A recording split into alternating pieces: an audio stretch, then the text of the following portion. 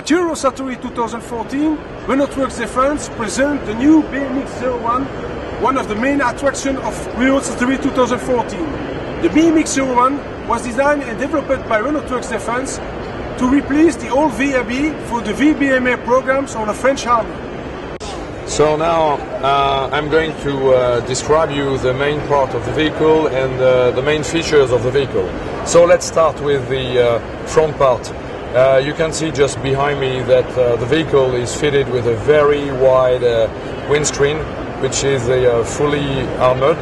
So it protects the crew, the driver and the commander. So let's move and go to the rear back of the vehicle.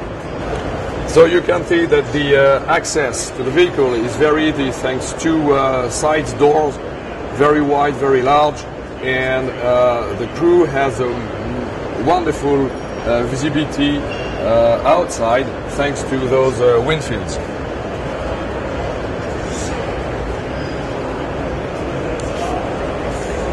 The driveline consists in a 6x6 configuration with big diameter tires and independent suspension with active hydrostrut. It provides the vehicle with a wonderful mobility over cross country.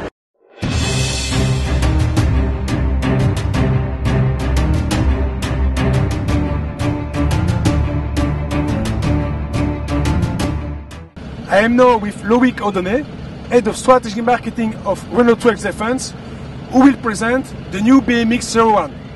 This is a high mobility vehicle with features like a very powerful engine, 400 horsepower in the front engine.